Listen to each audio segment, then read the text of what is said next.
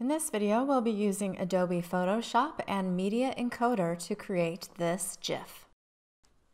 Starting with a side note, the inventor of the graphics interchange format calls it GIF, so that's what I'll use. Before we begin, you'll want to make sure that you have Photoshop and Media Encoder installed.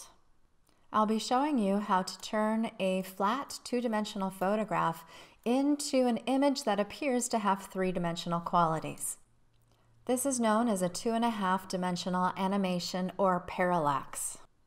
Imagine taking an image from your phone, pulling out the subject matter, and then bringing it alive through animation. You can choose to have your subject matter grow in size, shift the foreground or background, do a dramatic zoom in or scale down. You can separate out spaces or have it crawl across the picture plane. These are just a few of the examples of the choices you'll be able to make. Before we begin, you'll want to make note of the size requirements or restrictions for where you're going to put your end product. I want to add my GIF to this Google slideshow, but they do limit it to under 50 megabytes, so I'll take note of that when I am constructing the GIF later on. A couple of tips for selecting the most successful pictures. Backgrounds with man-made or geometric patterns can be difficult to manipulate, whereas abstract backgrounds are more forgiving. Make sure that the subject matter is whole in the picture, making it easier to outline. And anything that is part of your subject will also be part of the movement, so pay attention to what you will be selecting. You'll open up your image that you choose with Photoshop. This is your chance to do any photo corrections. So I've straightened my horizon line. I worked with the white balance because it was more true to blue that day. And I also used an exposure brush to brighten up the dolphin. And a good rule of thumb is to save your befores and afters. Next, we'll be using the crop tool. And the format that we'll use is the HD resolution, which is 16:9 aspect ratio or 1920 by 1080 pixels. Of course, you'll use whatever ratio is required by the service that you will be sharing your GIF. For example, I know that Instagram is 600 pixels by 600 pixels square. Then you'll use the handles on the border box to adjust and remove any part of the picture that you no longer need. Mainly, I'm using it to turn this portrait style image into more of a landscape. Once it's where you like it, go ahead and accept that crop. This is another moment where you might want to save your work, save your after image. I'm going to go ahead and zoom in, and I know that I'm zooming into 100%, and I will scroll to adjust. You'll do the same, making sure that you are zoomed into your subject matter. Select the pen tool from your toolbar and start at one end of your subject matter, clicking to outline it. Every time you click, it's going to drop down an anchor point. Now, if you make a mistake and you need to erase one of those anchor points, if you're using a Mac, you'll want to hit the Delete key, and if you're on Windows, you'll hit Backspace. If you're a designer, this is the pen tool that you have perhaps used in Illustrator. It works exactly the same in Photoshop. If you click and drag on one of the anchor points, you will pull out handles, and you can use that to make curves around your subject matter. But if you're a newbie, no problem. You'll just continue clicking and adding those anchor points. I suggest that you lean a little towards the outer edge of your subject matter. That way you're not cutting into it by accident. So as I am clicking around, I'm clicking more into the water portion of the picture plane, not into the dolphin. This is because I can go back and I can erase part of the water, but I do not want to, of course, erase part of my dolphin. As you are clicking, your goal is to very carefully select the subject and make your way back to the starting point, the first place you clicked. As I hover my cursor over that initial anchor point, I see a circle indicating that I will be closing the path. So as soon as I click, I can see that I have closed the path along the outline. Right-click and choose Make Selection from the dialog box. Now we'll be feathering out the outline just a bit, and it depends on the size of your subject matter. I'll be using a feather radius of 1 pixel, And you can start with that and adjust if you need to. Click OK. Your selection of anchor points will turn into these marching ants. Come up to your menu bar, choose Edit, and then we will be copying our selection. If copy is grayed out, that's okay. You can also choose Copy Merged. Followed by Edit Paste, and you will see that it has put your selection on its own separate layer. I turned off the visibility of my background layer, and I can see the selection of the dolphin separate from it. Back over to the toolbar, you'll be choosing your eraser tool, and the option bar up above will allow you to change the size of that eraser. You can also use the quick shortcut keys on your keyboard. Your left bracket key is going to make your eraser smaller, and the right bracket key will make it larger.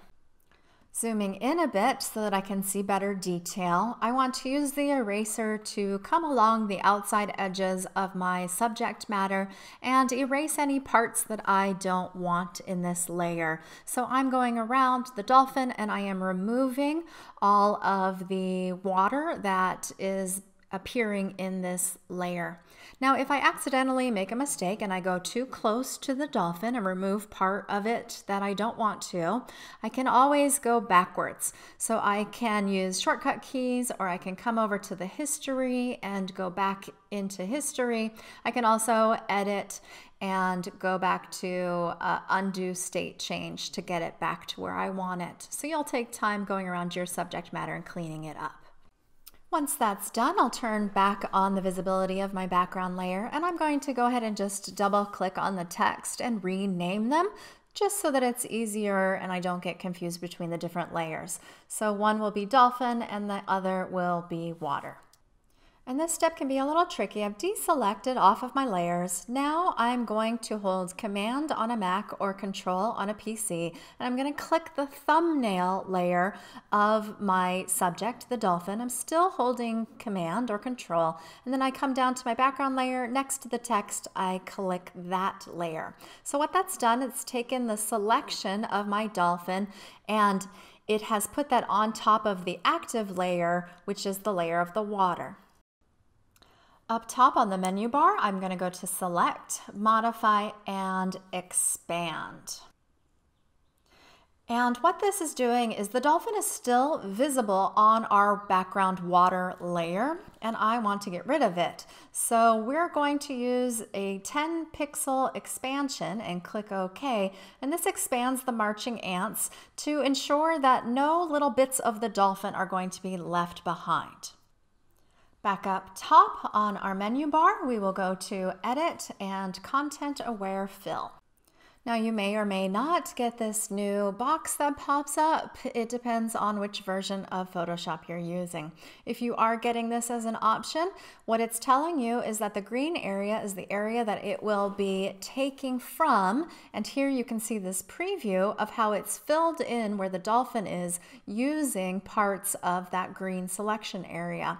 You have a bunch of choices over here that you can make adjustments with if it's not picking from the right portion. Say it was picking from the sky instead of the water. However, mine looks great, so I'm going to come over to Output To, and we want to output it to the current layer.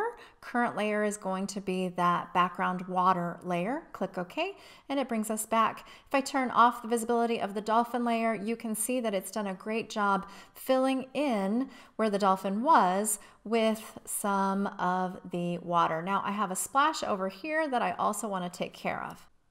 I'm going to Command or Control D to deselect the marching ants, and I'm going to just do a closer inspection to make sure this background looks good. I'll deal with that splash in a minute, but I want to check the area where the dolphin was and see that the water makes sense. There's no telltale signs that something's been removed or photoshopped. And if you have something with hair or fur, that's a definite subject that you'll want to take a closer look at, and maybe use the spot heal brush to get rid of any of those fine little bits that have been left behind. At this point, you want to make sure you're on the correct layer in your layers panel. You want to be on the background, in this case my water layer. So I'm going to use my lasso tool, and I will really quickly just go around and select this splash. I do not have to be precise like we were with the pen tool because this is all pretty abstract. I'm going to right click inside and just say fill. And this drop down is already set to content aware fill. We'll see how well it does. That looks really great. So I will again Command or Control D to deselect. And I have a wonderful background with which to work with. I'll turn back on the visibility of the dolphin, and this is a great place to save. Next, we're going to go over to File, New, and we'll use the preset under Film and Video for HD TV. Of course, you'll use whatever preset fit the crop that you made earlier. Click Create, and it will open up this in a new tab. We want to go back over to our work, and we want to take these two layers and transfer them over into the new tab. There are multiple ways of doing this. What I do is click one, hold Shift, click the other. I go over to my toolbar and use the Move tool. I click inside and hold, dragging over to the new tab. Keep holding, and then click to drop it in. It's okay if it doesn't fit size-wise, but we will go back and adjust that later anyway. Let's come up to our menu bar and click on the window, and we want our timeline window, which pops up on the bottom. And I want to adjust the space, so I'm going to, on the top window, Command or Control minus sign so I can see the outlying borders when we start to adjust the layers. In the timeline, you want to make sure it says Create Video Timeline, and go ahead and select that, and it will take those two layers and add them to the timeline. Now, in order to animate them, we need to convert them to smart objects. So in your layers panel, click one by one, right click and convert to smart object. And then the second layer, do the same thing. Click on it, right click, convert to smart object. You don't have to worry about the background layer. Now, these guidelines here can be very useful, but I'm finding them a bit distracting. If you have them and want to turn them off, you'll go up to the menu bar, choose View, and unclick Extras. Now I do want to see more of my timeline, so I will click and drag this up, and we're going to work with our background, in my case the water layer. I will click on this little caret and it will twirl down these options. We're going to work with transform, but you can play with opacity and style if you like. But we're going to work with transform, so we'll click one time on this stopwatch, and what that does is it puts a keyframe into our timeline. This is an indicator of when things will start and stop moving and how they will move along as you are playing it. You only want to hit the stopwatch once. If you hit it again, it actually deletes all your keyframes, which can be helpful if you needed to start over. So we have our timeline here set for 5 seconds. This diamond will allow us to add more keyframes, but the stopwatch already set our first one. So I will be adjusting the size and direction of the background layer, and I will choose Command or Control T to get my transformation bounding box. I will adjust the corners of the bounding box to scale it down so it fits within the white background. And I know that I want my water and sky to move from the right to the left. You can have yours move however you would like. I'm going to use the borders of the white background to line up my edges. So this will keep my horizon line nice and steady as I move. I'm using the arrow tools as well as my mouse to adjust the frame to make sure that it is perfectly aligned. So since I want it to move from the right to the left, I'm going to line it up with the left-hand side for the first keyframe. Of course, you can have yours move up or down or twirl around. It's totally up to you. Be as creative as you like, but when you get it to where you want it, click to accept that transformation. Now go down to the timeline and you're going to move your playhead. That's this blue with the red line, and I'm moving it to the very end of the 5-second mark. And this is where we will set our second keyframe. So hit the diamond, not the stopwatch, to put that keyframe into place. You can see it here. And then we will Command or Control T to make the transformation bounding box reappear. I'm going to use either my arrow keys on the keyboard or the mouse to adjust the placement of the box. And I said that I wanted it to move from right to left. So, or left to right, now I forget. I'm moving it to the opposite side. I'm using the keys so that I can have more precision to make sure it is totally aligned, and then I'll accept that transformation. If I grab the playhead and move it along the timeline, scrubbing through, you can see the background is now moving. And these blue lines here are indicating that the video is being rendered. So the more solid the blue lines, the better it will play. You can hit this play button here, or you can do the shortcut space bar to play it through. And as it becomes more solid, it will start to play better. Usually the second time around, it's a much more smoother playback. And I think that looks really great. Putting the playhead back to the start, I'm going to close that and toggle open the dolphin. Let's do a transformation. Clicking the stopwatch to start our first keyframe, and then Command T, and now I have the dolphin. I'm going to move the dolphin off to the side so that it can jump through the sky like so. But I'm going to put it over here so you can see my transformation. I'm going to make it a little smaller to start with, and then I'm going to move my cursor so I can rotate it at the edge of that box. I'll start it off the side of the picture plane so that it will make an entrance as it's jumping over, and accept that transformation. Move the playhead to the end of that 5-second mark. Click the diamond, not the stopwatch, to set a new keyframe. And now Command or Control T and move the subject matter where you'd like it. I'm going to make it a little larger so it's going to grow as it moves. And then I'm going to rotate it to tip it down and set it off to the side so that it exits the frame. Click OK to accept that. Play it through and it looks pretty good, but I want to add another keyframe into the center. So I'm going to move my playhead to the middle point, add a new keyframe, and Command or Control T, and I want the dolphin to jump up higher and can't be so big because it's got to grow, so I'll make it a little smaller, center it, and then maybe rotate it a little bit so that it looks more realistic. Let's accept that and play it through, and I think that looks much better. It's getting a little bit more height as it is jumping across. So you can add as many keyframes as you like. You can make it spin and twirl and dance across the screen. You can make it grow or get smaller. It's totally up to you. You'll just keep setting those keyframes. Once you've got it where you like it, this is a good time to save your work. It's going to save it as a PSD. Then click OK. We're going to do File, Export, and we're going to turn this into a video, so you will render video.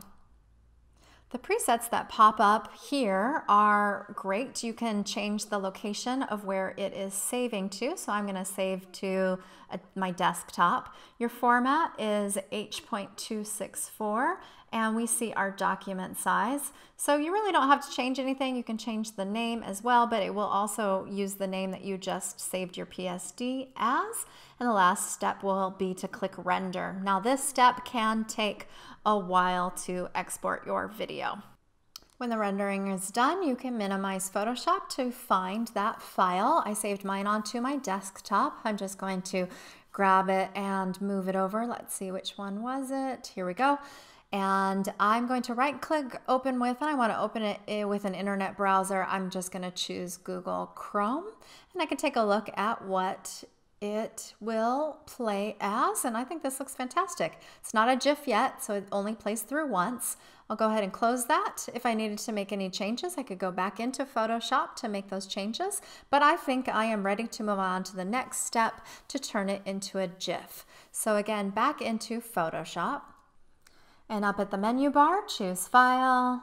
We are going to import video frames to layers, and then we're going to find that MP4 that we just created. There's the video. We will open that video.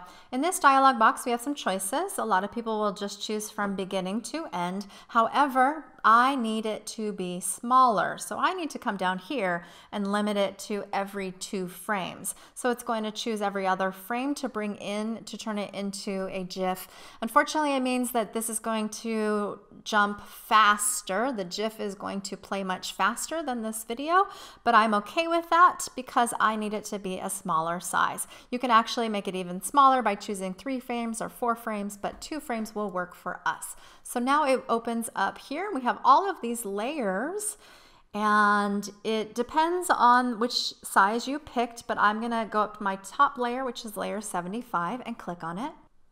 And I want to watermark my work, so I'm going to choose the text tool, come down to a bottom corner, and then I will type in my watermark. Whatever font family you would like to choose is fine, and we just want it to be a small size, so I have mine at 24 points. I don't want it to steal focus. I want, of course, the dolphin to be my focus. And I chose a white color. It's up to you, however you would like to do those settings. We just don't want it to be too distracting. In the layers panel, I will click on that text layer and I'll drop down the opacity again to make it less distracting. All right, then we're going to go to File, Export, and we're going to save for web legacy. If you don't see this option, it might be over here depending on which version you're using. Go ahead and click on that and it's going to open up this dialog box. Again, this box takes a little while to load. All of the presets over here should be just fine. And once your image pops up, if you want to see the whole thing, you can do the minus sign to zoom out. Now I am going to look at the size and I'm over 50 megabytes. I need to be under, but if it doesn't matter for yours, you can just go ahead and click save and skip forward. But I do need to get mine under that 50 megabit mark. So I'm going to adjust 2 things. One of the things I can adjust is dither, and that has to do with how the colors are being processed. And the smaller the percentage of dither, the more noise I'm going to see or graininess in those colors. That's just one of the consequences of having to have a smaller megabyte size for the end result. The other thing I can do is change the number of colors from 256 to 128. And that doesn't produce very much difference in the image, but it definitely drops down that size. So I'll hit save. We'll give it a file name and make note of where it is saving to. It's saving my GIF onto my desktop. This might take a while, and Media Encoder helped us make the video. I wonder if it's also working on making this GIF. Once that box disappears, you can minimize Photoshop and locate your GIF. Here's mine. I'm going to right-click Open With and choose a web browser, in this case Google Chrome. And I'm really pleased with how it turned out. The dither doesn't look so bad and the speed is just fine. But my real test is I needed to verify that it was the correct size, so I'll drop it into my slideshow and it's playing. So wonderful. I still have the MP4 video of this and I have my GIF. I can share these on multiple platforms. So that is how you take a 2-dimensional photograph, turn it into a 2.5 dimensional parallax animation and a GIF using Photoshop.